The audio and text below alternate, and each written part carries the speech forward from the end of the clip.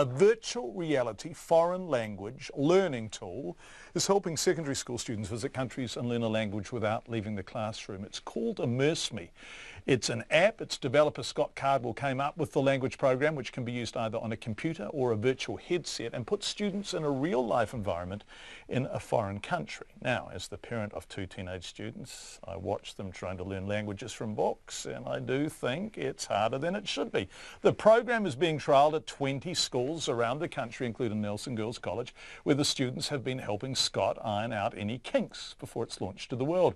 This afternoon I spoke with Year 10 French student Alia Archer and Scott, and began by asking Scott what he'd come up with.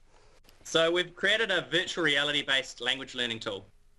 And what does that mean for our older listeners and our older hosts? Well, basically you get dropped into a scenario like a cafe in Paris, for example, and you can put it onto one of these headsets here, or you can use it on a computer, and you can immerse yourself in the cafe and actually order a coffee standing there in front of the waiter.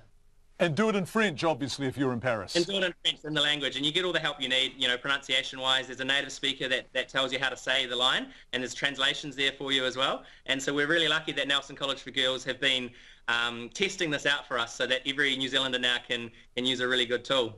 Right, so you're getting it into schools now, are you? You're managing to place it?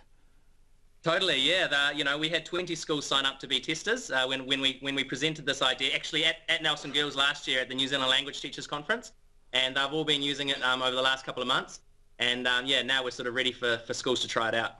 And it's such a great idea because everyone knows you learn better when you're there, right? Now, you can't be there if you're in Nelson, but this way, in a way, you can, right?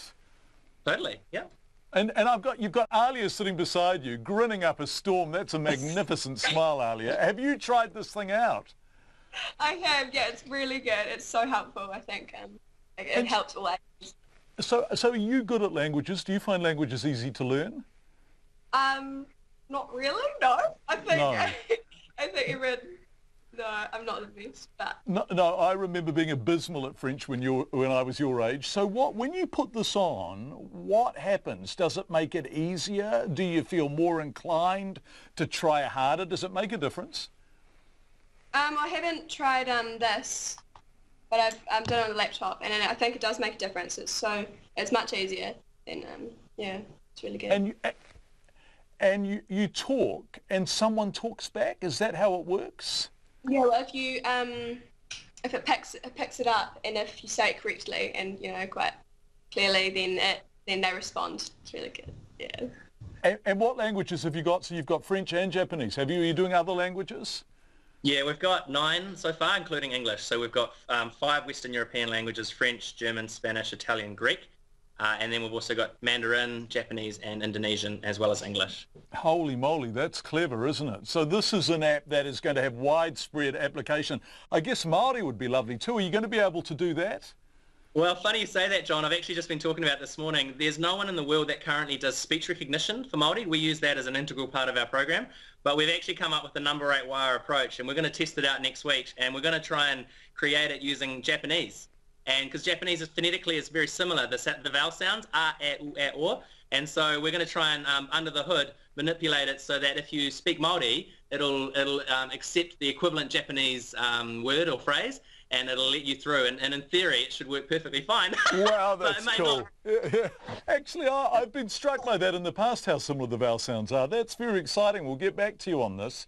Alia, tell me, does this make a difference to how you learn? Are you more interested when you are able to engage in a virtual way compared to, say, book learning? Oh yeah, totally. It's more exciting and modern, and it's just really, I think it's a good way to learn new language. Yeah, it's really helpful. Because this is all filmed actually in the country. So we spent 2 months traveling around last year. We went to Paris, and so they get to learn, introductions and things and greetings standing at the very base of the Eiffel Tower. And then the next scenario, they might be in a little French boulangerie, somewhere in Paris, and then they might be in Berlin ordering a coffee, and then in Tokyo ordering an obento box, for example. So it's all filmed in the country, and we went and found real cafes, restaurants, bars and things that were willing to be on camera and be a part of this new educational tool. And so, it's really exciting to finally have it, actually come to fruition and being used by these students. It's a dream come true.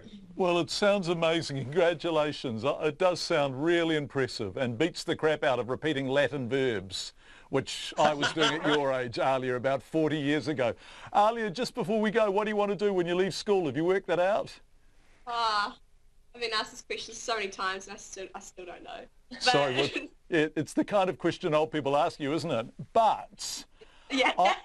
I do find it exciting that you were part of a learning revolution, really, that for the first time in history we're trying out stuff like this. Does it make it more easy for you to engage when you can learn this way?